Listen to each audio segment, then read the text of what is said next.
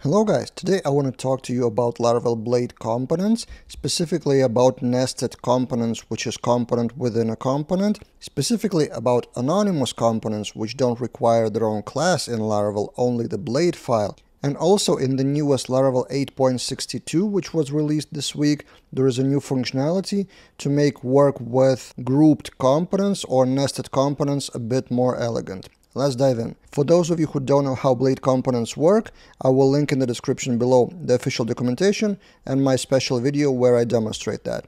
But even if you haven't worked with Blade components, you will get the idea here.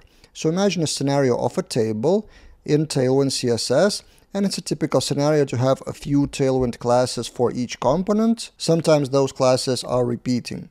And how can we extract that to avoid repetition? Of course, we can do that with Tailwind itself, but there's a Blade way how to group those things. So we can create a table component, adding those classes to that component, and then load x-table. Similarly, we can do the same thing for the heading, and the heading has a dynamic part of the heading field name, like name or email. Everything else is identical. So this is also a candidate for a Blade component, like table heading. And then the final table body.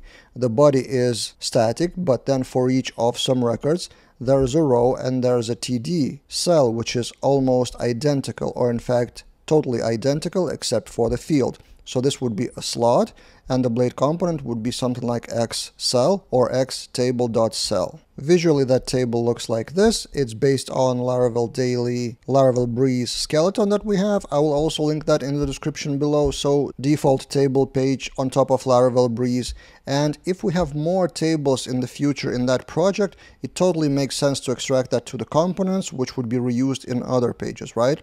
So at the bottom, I do have that code, and let's uncomment it. So instead of that table and all of the TDs, here's the result. So we have table component.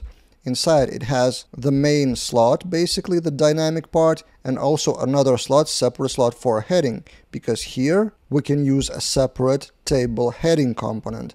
And in here we have table row component and table cell component. Here's how it looks in the file tree. So there is a table blade, resources, views, components, table blade.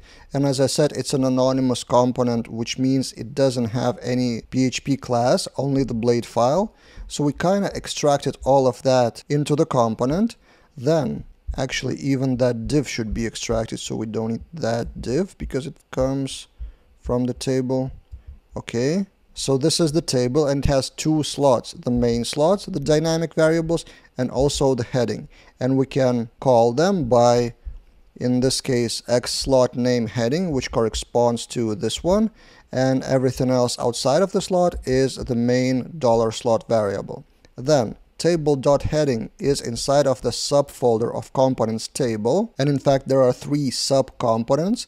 So heading is this one, and there are default attributes, but we can extend that by passing more classes. And then it also has a slot, and the slot is a dynamic part, which is this one. So we have two cases of table heading, two columns, and then for each of the user we have table row, which is again in the subfolder of table components, and it's just a simple row with just one class, but this is totally fine for us. And then inside of that row we do table cell, which looks like this. Pretty simple, but it allows you to first shorten the code of this Blade file, and there's no right scrolling to the right.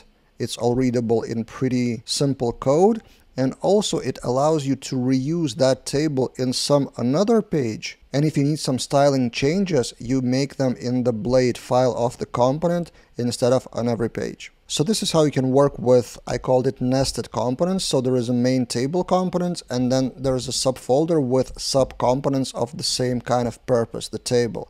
But in newest Laravel 8.62, this thing was released by Kelly Porzio, who is not only the creator of Livewire and Alpine.js, but also contributor to Laravel itself. He suggested, and Taylor accepted, that we would be able to create everything in a subfolder with index blade file.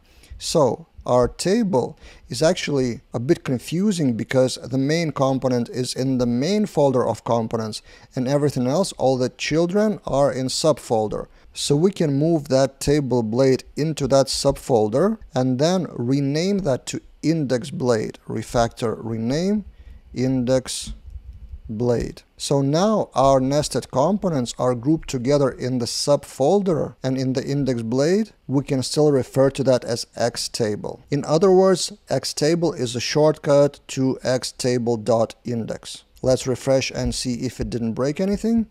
Refresh. The table is still here. So in fact, two tables, one after another. So this is just a small change in 8.62 Laravel, but makes the grouping of components a bit more easier. And by the way, how do you check the version of your Laravel? So 8 point something, you can go to your terminal and launch php artisan -- version. It shows 8.62 for me.